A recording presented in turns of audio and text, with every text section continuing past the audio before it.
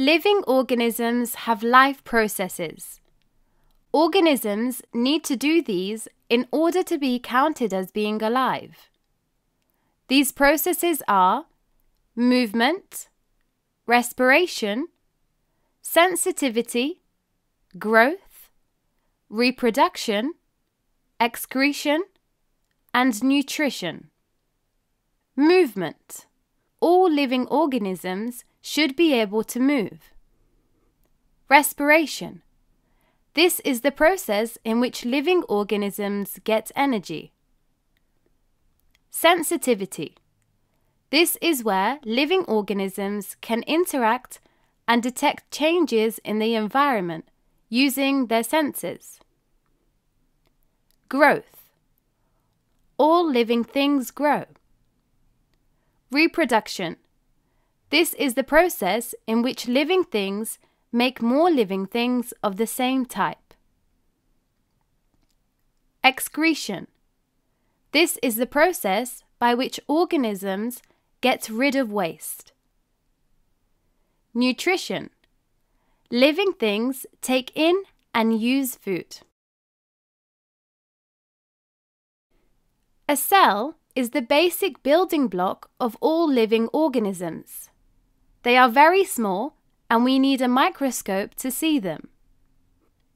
Some organisms are unicellular. This means that they only have one cell. For example, bacteria, protists, and yeast. Some organisms are multicellular. This means that they have many cells. For example, animals and plants. Animals and plants are both multicellular, however, they have different types of cells. In animals and plants, similar cells form tissues. Similar tissues form organs.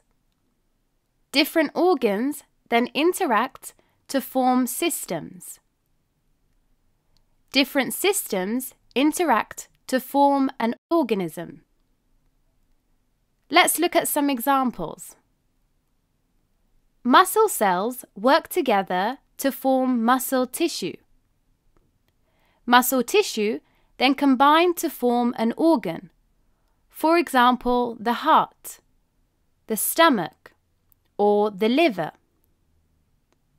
Different organs work together to make up systems. For example, the cardiovascular system, the muscular system, the digestive system, etc. Different systems in the body then make up the organism. Root hair cells work together to form root tissue. Root tissue then combine to form roots of the plant. These then make up the transport system. The transport system makes up part of a plant. So, the different systems work together to make up the plant.